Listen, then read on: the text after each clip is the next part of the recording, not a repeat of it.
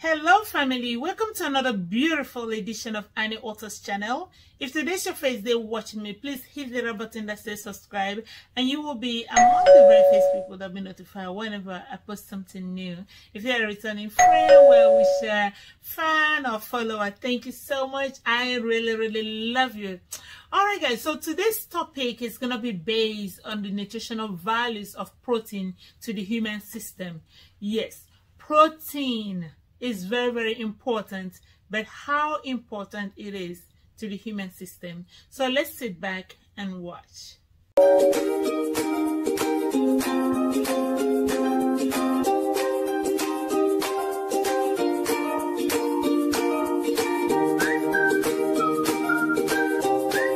So protein deficiency is known as kwashiorkor. Kwashiorkor is a very rare disease in the Western world, okay? So it's very common in Africa and other developing continents, okay? But in the Western world, you can rarely see kwashiorkor. So again, kwashiorkor is the deficiency of protein in our system. So it is a form of malnutrition that is caused by deficiency of protein.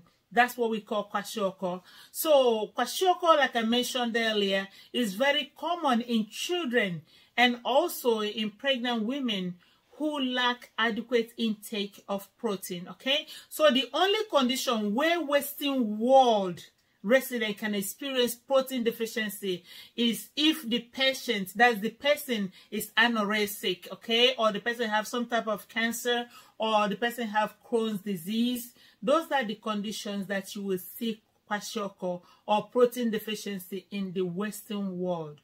Deficiency of protein is known as kwashiorkor. Yeah, I remember this word when I was in elementary school. It was one of the most rampant words people were using, you know, to abuse others. They would say, this person has kwashiorkor. Back then, we didn't actually know exactly what's kwashiorkor, just playing around it. While some of us were suffering that deficiency, we did not even know much about it. Yes, but it was circulated all over. Yes, but with little knowledge about it. Okay, what are the signs and symptoms of protein deficiency? How do we know that somebody has kwashiorkor?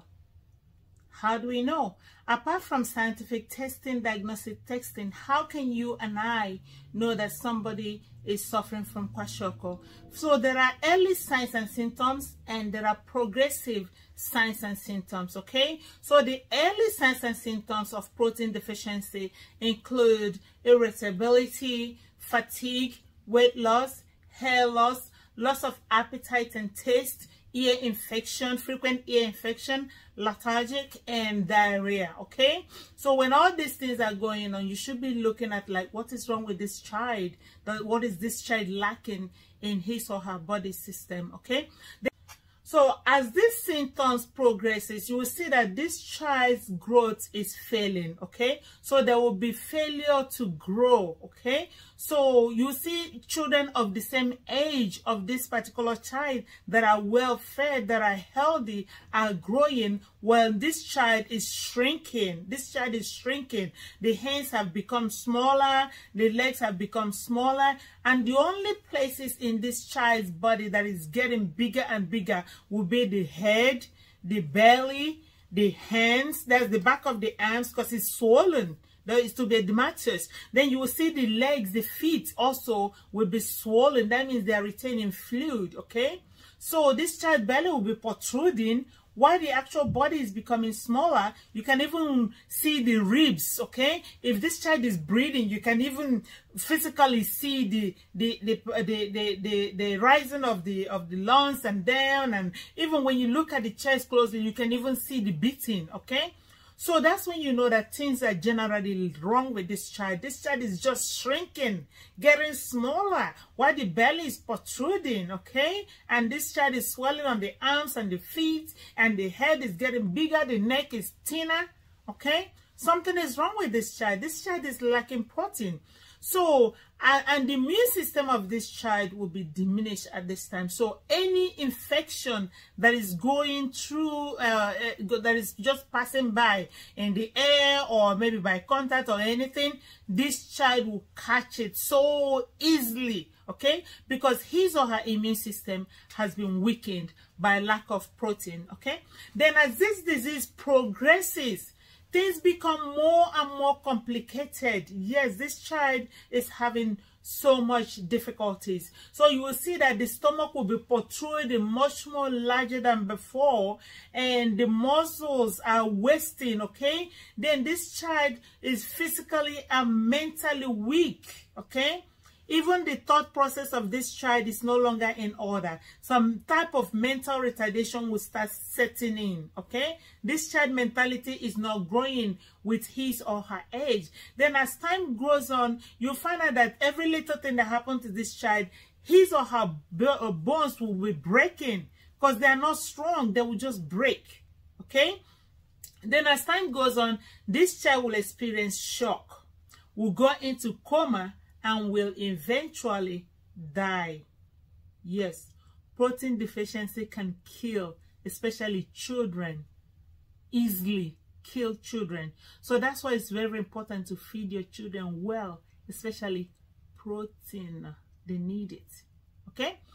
So as time goes on, what are the causes of this protein deficiency? What causes protein deficiency?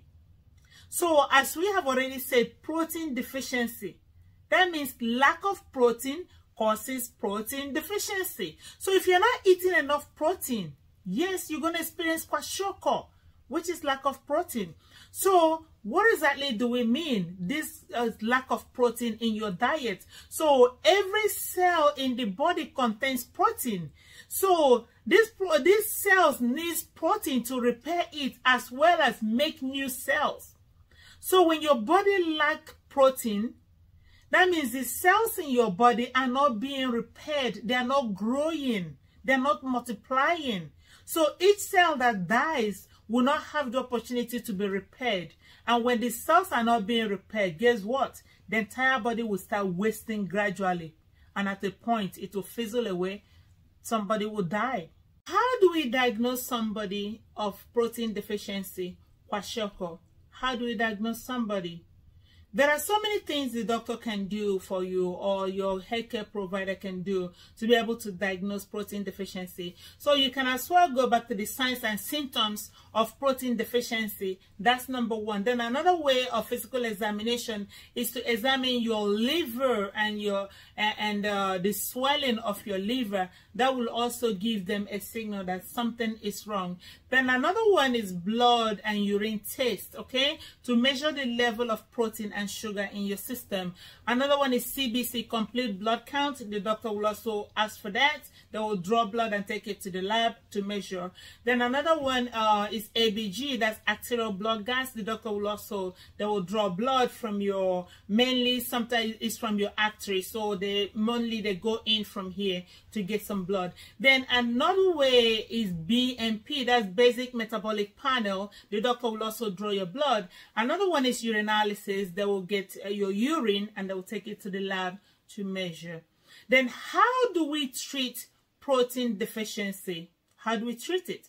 So lack of protein, you eat protein. Yes, that's the only way to treat it, okay? So when you lack protein, the quickest way to handle it before it gets out of hand is to bombard your system with lots of protein. So eat more protein, okay? So what do I mean by eat more protein? You eat food that contains high protein, okay? So food like seafood, eggs, lots of egg. Egg has a lot of protein. Lean meat, beans, peanuts, okay, all the nuts, they contain high level of protein, okay? Then another way is to eat more calorie of food that give energy and carbohydrate and fats, okay? So all this combination has a lot of protein in them, okay? Then another one is long-term vitamin and mineral supplements, okay? Give your kids vitamins. Give your kids supplements, okay? This will help them to make up for whatever they did not get from food, okay? It's very important that kids has our kids vitamin to supplement anything they did not get from their regular daily meals. Very, very important, parents. So how do we prevent kwashiorkor? How do we prevent protein deficiency? Yes, so according to the dietary guideline from the Institute of Medicine, daily calorie intake of protein are, for adults, 10 to 35% daily.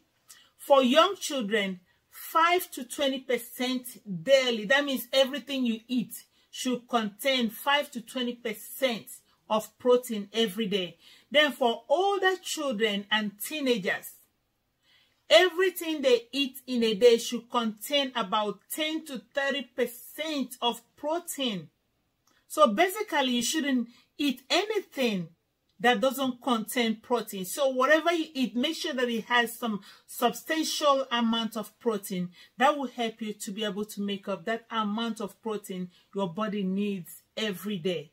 So generalized intake of food that contains protein, such as seafood, you're going to eat a whole lot of them. Egg, so one egg contains about 6 grams of protein. Just one egg, okay? I recall when we were growing up, you know, they used to tell us that one person should not or must not eat one egg. All those things were lies. I think it was it was difficulties and the scarcity that made our parents or adults around us to tell us that one person shouldn't finish one egg.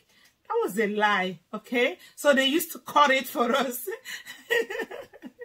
They used to cut the egg and they would share it among us, and they would deceive us that one person shouldn't eat one egg. You know, we were lacking. We were lacking at that time, okay? So one egg a day is very, very important.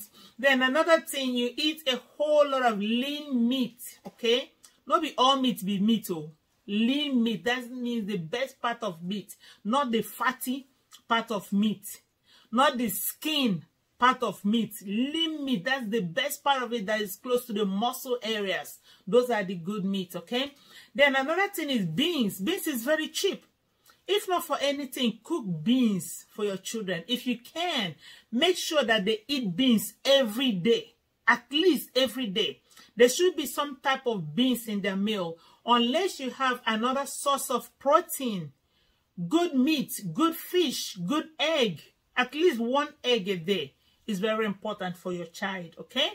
Then another thing is peas. Yes, there's something we call ajam or ajama. So if you're close to my area, you know, Abreba or Hafia, Ihechowa, Ututu, Arochukwu side of Abia State, you will know exactly what I mean by ajama or ajam. Is this a local beans? It's very, very nutritious.